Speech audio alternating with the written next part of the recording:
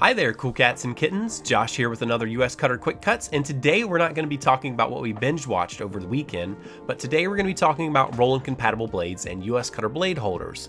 Let me clarify what I mean by that. Roland is a brand of vinyl cutters, yes, but the style of blade holders and blades that they developed are extremely cost effective and accurate, so many of our cutters and other cutters use Roland compatible blades. The blades are universal and will work with any type of cutter that is Roland compatible. Blade holders, on the other hand, are another story. Each blade holder is unique to its type of cutter. Let's take a look at these laser point, 3, and prism cut blade holders when compared to each other. This part right here on the blade holder is what the cutter uses to lock it in place in the cutter arm. You can see from that point that this one is much shorter than the other, so it wouldn't work in the other.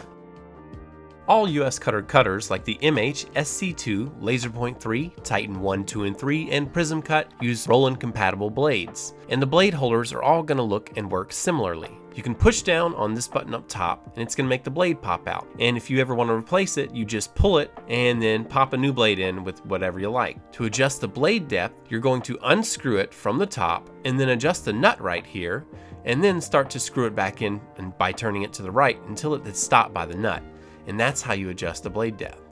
When it comes to the blades, they come in 3 standard sizes and types. You have your 30-degree blades, your 45-degree blades, and 60-degree blades. 30-degree blade is going to be used for your thinnest materials, maybe your specialty film or something like that. You can use it successfully to cut Oracle 651, 631, and many other adhesive vinyls, but it's not going to last as long as a 45-degree blade would. Your 45-degree blade is your general and all-purpose blade. If you're mainly doing adhesive vinyl or HTV, its angle is great for cutting things up to 8 mils thick. Anything thicker than that, like strip flock, glitter heat transfer vinyl, or sandblast mask, I personally will switch over to a 60-degree blade. The 60-degree blade penetrates the deepest and should only be used for your thicker materials like I just mentioned. The other things might be a little bit too much, like a 45 or 30-degree blade. I also like to use the 60-degree blade when I'm cutting smaller or more detailed images. We have this picture posted on some pages on our website, but you can see how you have a larger edge area with the 60-degree blade, and combined with reducing the speed, this can be extremely helpful when cutting lines or objects that are going to be very small and detailed or very close to each other. Not using the right blade will lead to wasted material, so always make sure you have the right one loaded for each type of material you're going to cut. Finally, let's talk about these premium blades.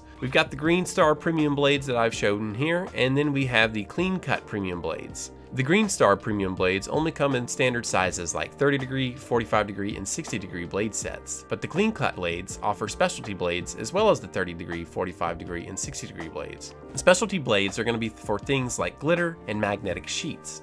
Premium blades come in their own individual box and will have a little note on the side informing you to reduce your cutting pressure by about 50% when using it. Make sure you follow those instructions or you're going to end up with something like this. These premium blades are also much larger and made with finer materials, so you're going to get about 3 times the life out of a premium blade compared to one of these normal ones. You can also see the size difference clearly right here.